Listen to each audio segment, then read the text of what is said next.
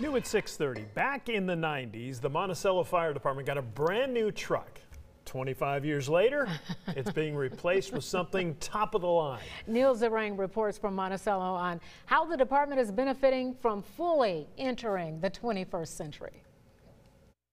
This 2024 Pierce bumper truck can unload 1,250 gallons of water in just 1 minute. That's enough to overflow a bathtub in less than 4 seconds. It can also get to a scene up to 30 seconds faster than its predecessor, this 1999 fire truck that was being used just last week.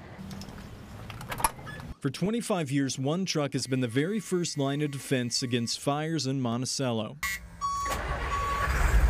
It was the last one bought by Chief Eric Chisholm's dad, the former chief, but any nostalgia for the look and feel. That's original. Cannot replace the most important part of a firefighter's job, reliability. The alternator actually went out when we were at a fire. And while you're pumping water with the truck and the alternator goes out, you look out, the truck dies, now you can't spray water. It's no secret it's showing its age. A quarter century is longer than some people protected by the fire department can remember. I wasn't born then. They old, bro. Like a truck that old, it's crazy.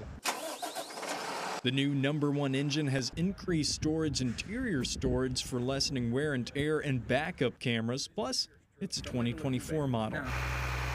However, some stations somewhere will still be fighting fires like it's 1999. It served this city well, and I hope it continues to serve some rural department well. Believe it or not, they say it's a newer and better truck than what they're currently using.